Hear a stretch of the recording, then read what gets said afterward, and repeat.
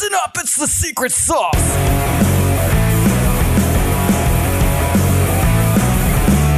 So if you had to pin down one tip for an existing laundromat owner, to help them either, keep their business moving forward during this unprecedented time in our history, or to retool a store or something like that. You got one tip you want to throw out for somebody who owns a laundromat? That's a tough one. You've been giving us so many tips. So I think for right now, the tip is to keep your eye on your customers. They're the ones that pay the bills. Pay attention to them. See what they want. The pandemic has changed a lot of things. I think that the drop-off business is going to increase in a lot of laundries. So if you're not doing it, you should do it.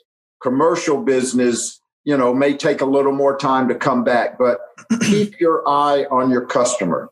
They help pay the bills, and they will give you a lot of signals as to what you can do better for them and increase your business.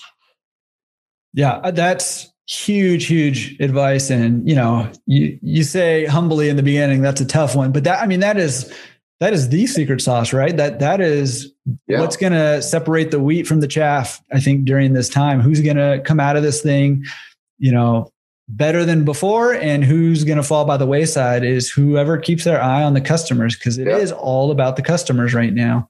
So. And there's going to be some big winners here at the expense, unfortunately, of some people who don't do that. Yeah.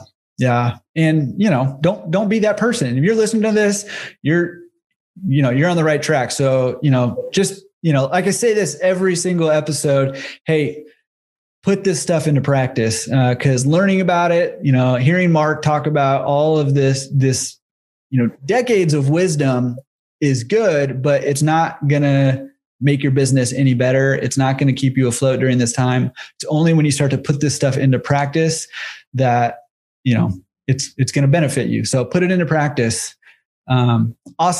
Awesome secret sauce.